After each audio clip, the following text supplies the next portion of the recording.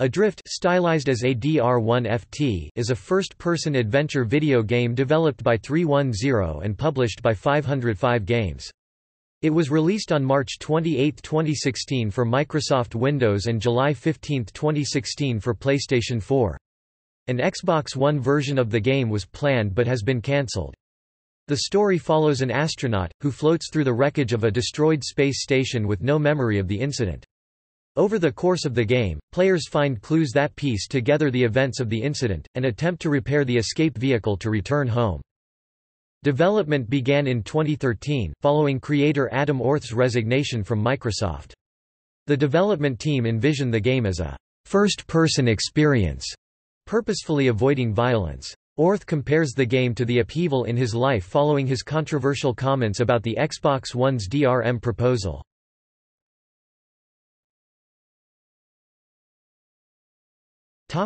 Gameplay. Adrift is played from a first-person view. In the game, players take control of Commander Alex Oshima, floating and moving in any direction through the open environment, which takes place in zero gravity. The environment may be fully explored, but players will be restrained from exploring too far. One of the restraints is an oxygen limit, which players must monitor to avoid suffocation. When running low on oxygen, players' vision becomes blurred, they must obtain an oxygen tank to stay alive. Players move throughout 5 areas, completing a series of puzzles. Players are able to locate audio logs that will expand on the events of the incident. The game is set in the year 2037. Players will also find artifacts from the dead crew and must decide whether to return them to Earth. The game is said to have 2 main objectives, to survive, and to return home safely.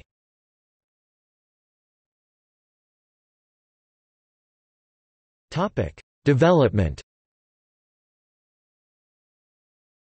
The conception of Adrift was a direct result from the events that occurred to Adam Orth in 2013.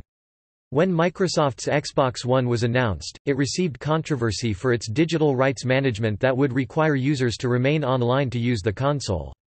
After seeing people quarrel over this, Orth, then a creative director at Microsoft, told them to deal with it, which resulted in a mass of complaints leading to Orth's resignation from the company.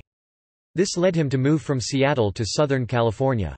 Orth noted that the game is a metaphor, comparing it to the events in his life. Both Orth and the player character find themselves in the middle of a disaster, and must do the hard work to put things together.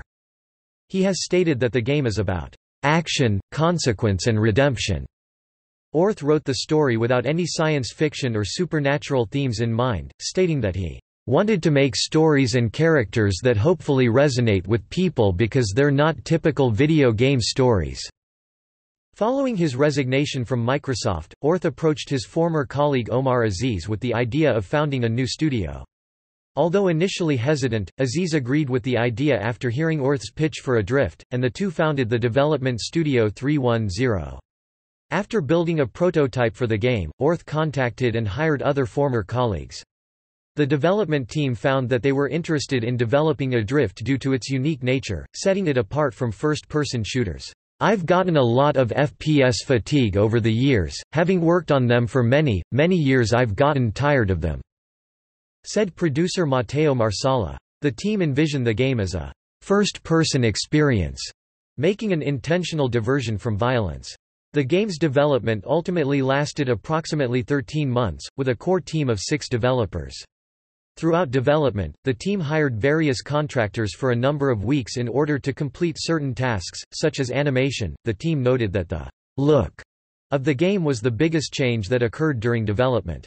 Orth compared the game's art style to the minimalist presentation of the 1968 film 2001: A Space Odyssey.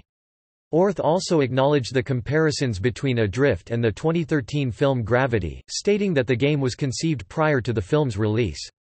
Upon watching the film, he felt confident that the two are very different. The team considered the game's scope and scale to be similar to Gravity, the immersion of the world similar to the Half-Life series, and the presentation and storytelling similar to Journey 2012. Orth also admitted that he was largely inspired by the game Proteus 2013 while developing Adrift. The game's logo was designed by graphic designer Corey Schmitz, while the team hired Hogarth de la Plante as a prototype artist, Dave Flomberis as a technical artist, Oscar Cafaro as a concept artist and Chad King as an environment artist. The game's soundtrack was mainly composed by Orth, with contributions from the American band Weezer. The game's sounds were recorded by Al Nelson of Skywalker Sound, at Skywalker Ranch. Nelson stated that he intended to tell a story and present emotion with sound. The game was developed simultaneously for Microsoft Windows, PlayStation 4 and Xbox One.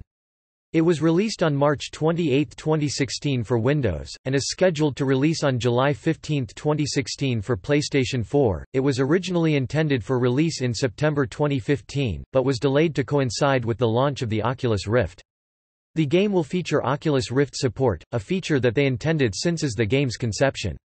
The original prototype for the game was developed for potential publishers by 3 people in 10 weeks, using the Unity game engine. The game's functionality was entirely rebuilt for use with the Unreal Engine 4. Adrift was officially announced on June 4, 2014, prior to the full gameplay reveal at the Game Awards on December 5, 2014. A trailer for the game leaked a few days prior to E3 2015, in June 2015. On June 12, 2015, 310 announced a partnership with Top Cow Productions and Image Comics to produce a comic book series based on Adrift. The first issue was released on the same day. The series is written by Matt Hawkins, with artwork by Luca Casalanguida. Reception